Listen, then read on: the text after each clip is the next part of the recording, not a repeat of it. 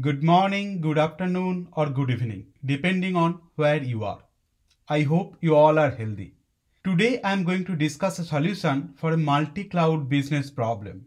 And the problem is, how can you integrate your AWS and Azure infrastructure?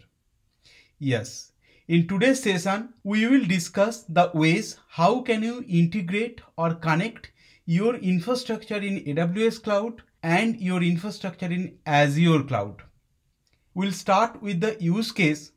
Why should you integrate AWS cloud and Azure cloud first?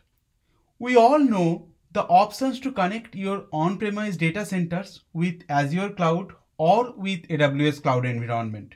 Today, we are going to review the networking options, how to integrate different cloud environments. Although we will discuss AWS and Azure integrations, if you review this video without skipping any part, you will be able to scale this solution to integrate any cloud or any multi-cloud scenarios. It could be AWS with Google Cloud or Azure with Google Cloud or Azure with Oracle. Both will work using the same networking topology. Before we discuss the use case, I would like to request you, if you are new to our channel or haven't subscribed yet, please subscribe to our channel and please click on the bell icon to get notification for any new topics. If you appreciate our effort, please like this video. Your support will motivate us. Now let's review the use case. Let's assume this is your on-premise data center. In your use case, your on-premise can be spanned across multiple regions. But if you understand this network topology, you will be easily scale this networking architecture over multiple data centers. Your organization may be working in multiple cloud environment. Maybe you have some workload hosted in AWS cloud and some in Azure cloud. Maybe you have a SaaS application provider and that application provider is native to AWS or maybe with Azure, and you have to transfer data between AWS cloud and Azure cloud environment. You can definitely create a RESTful API and transfer the data between that cloud environment, but that is not a portable option when you have a requirement to transfer gigabytes of data on a daily basis. I hope this will give you a clear understanding about the use case or the business problem we are trying to resolve today. As we have reviewed the use case, let's see how can you integrate both the cloud environments and what are the pros versus cons for each approach. Integration option 1, you can use a VPN or IPsec tunnel to communicate your cloud environment. If you observe this presentation, in the left hand side, we have Azure cloud and in the right hand side, we have AWS cloud. Now to start with, let's consider you have only one VPC in both the clouds. For AWS, you can create a virtual private gateway or VPG. It's a VPC attachment and that will help you to terminate any IPsec tunnel in your VPC. Similarly, on the Azure end, you can configure a Azure VPN gateway. Now, once you have configured Azure VPN gateway and virtual private gateway in AWS cloud, then you can establish a IPsec tunnel between both the devices in Azure cloud and AWS cloud. By this way, you are getting a private encrypted connection, although this is not dedicated for you, but it is private and encrypted connection between your AWS cloud and Azure cloud environment. But in reality, you might have more than one VPCs. Maybe you are working in more than one regions. If you are working in one region with multiple VPC, now let's review how can you connect multiple VPCs in this connection topology. We can use AWS Transit Gateway instead of Virtual Private Gateway. Virtual Private Gateway was useful if you have a single VPC. But if you have more than one VPC, in that case, AWS Transit Gateway will help you to integrate multiple VPCs in a hub and spoke model. On the same time, you can terminate the IPsec tunnel into Transit Gateway. Now using transit gateway, you are using the IPsec tunnel, and on the same time you are connecting multiple VPCs in one region. One point you have to remember, transit gateway is a regional device. If you have a requirement to integrate multiple regions, then you need to provision transit gateway in each region or separate transit gateway in each region. Then you can create a transit gateway pairing connection between the regions. Next, we'll review what are the pros and what are the cons in this approach. First, this is quick and easy way to set up. Creating an IPsec tunnel will take sometimes between 4 to 6 hours. If I will consider both the cloud providers, so you can establish the IPsec tunnel within one business day.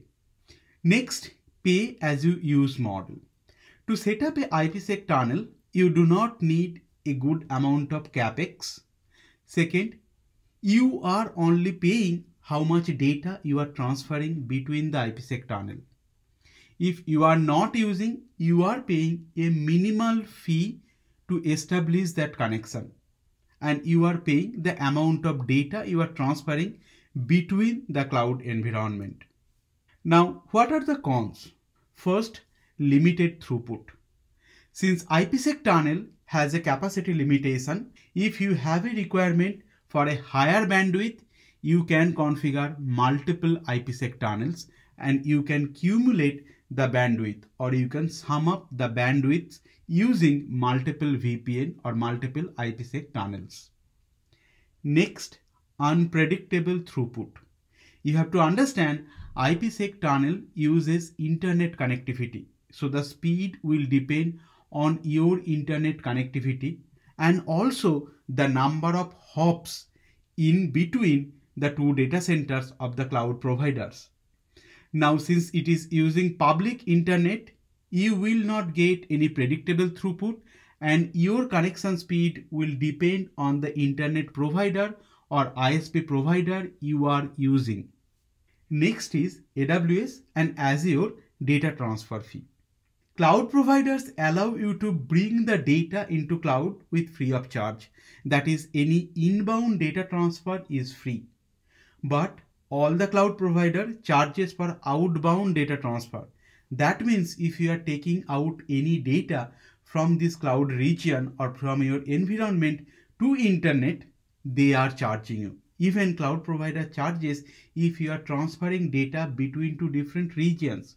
So you have to understand that there is a data transfer fee from both AWS and Azure side if you are using a IPsec tunnel. Now let's see what is the options if I want to overcome these cons, or if I want a predictable throughput, or if I want more bandwidth.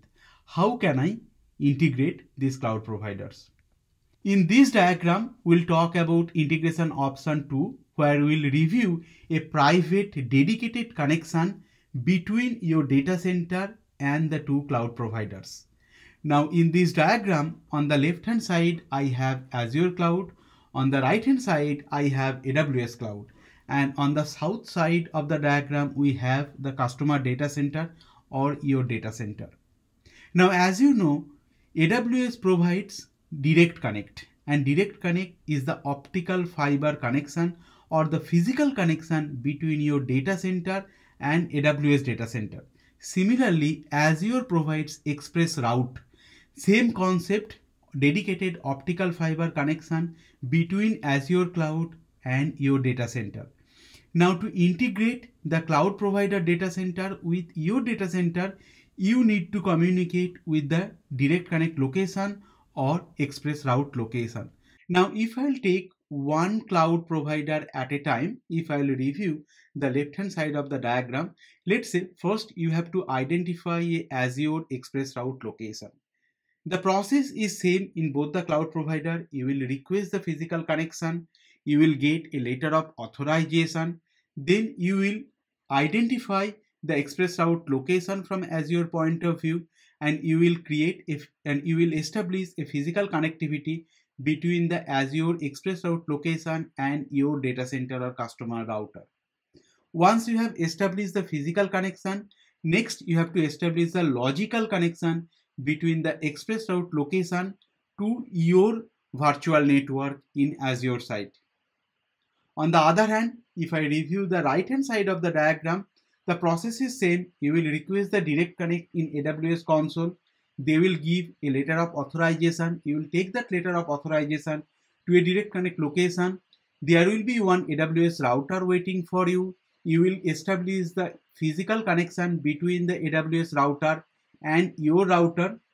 Once the physical connection is established, then you can work on the logical connection part to integrate direct connect location with your AWS cloud. Now, since we discussed in the previous diagram, you might have multiple VPCs. That is why you are using AWS Transit Gateway in this topology.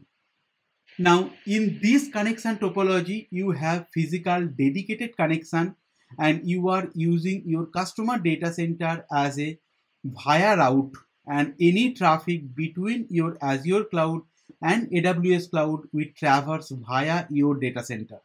And this is the path you can establish if you need a private dedicated connection, or if you are transferring gigabytes of data, maybe 100 gigabytes of data every day.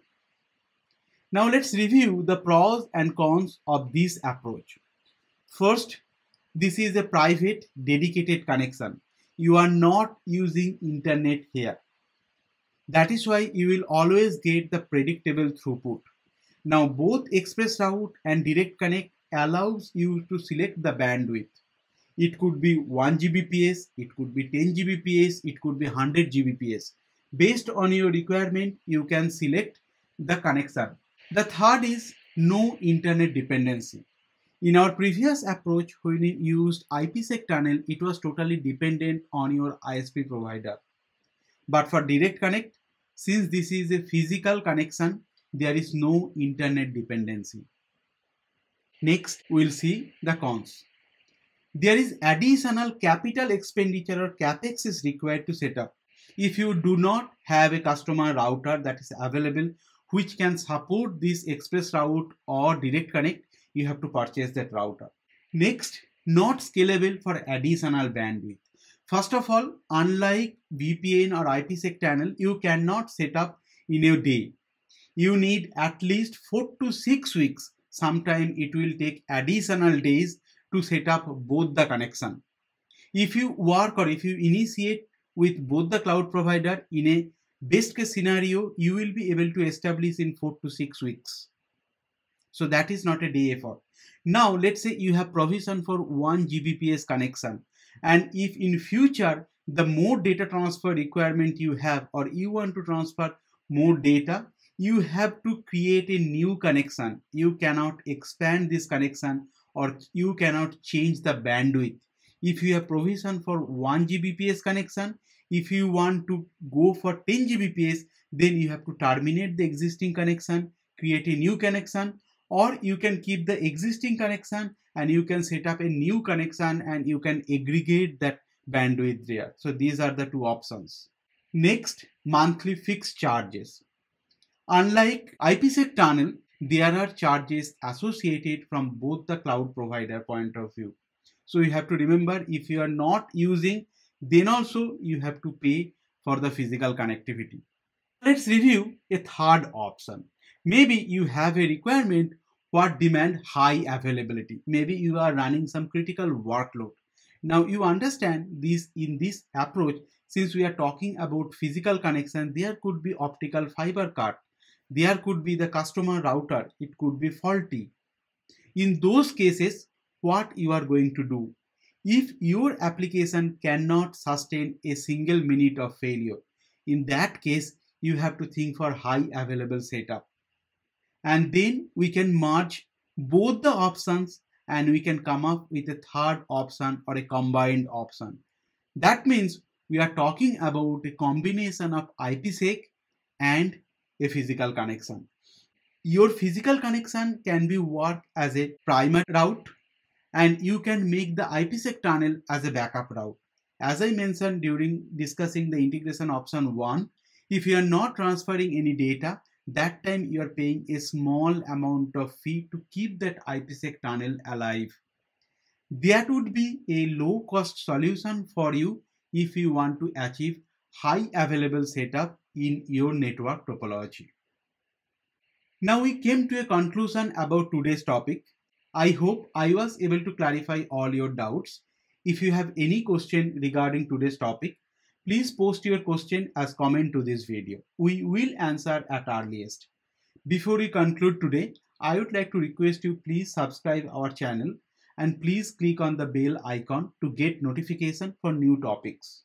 If you want me to cover any topics, please provide your request as a comment on this video. If you appreciate our effort, please like this video. It will definitely motivate us. At the end, thank you. Please take care and stay safe.